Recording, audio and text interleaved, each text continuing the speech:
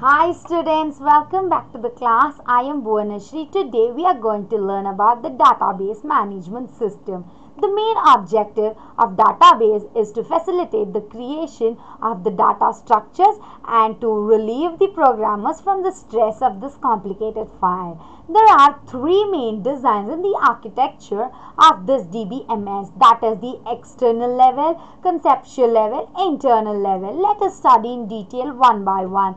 Internal level is the lowest level and it describes how our data is actually stored, while the conceptual level is a level bit higher than the lower level, and it is also known as the logical level. It describes how the data appears to the users.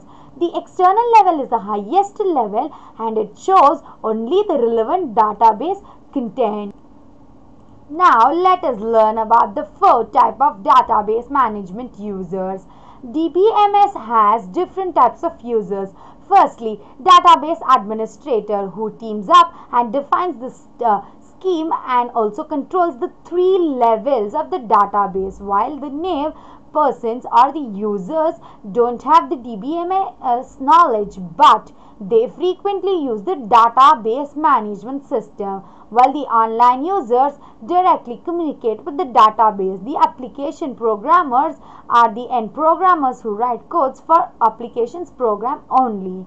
The facilities of DBMS include the data definition language that defines the database structure or a pattern, and it is a definition language to store information of numbers, tables, schemes, etc.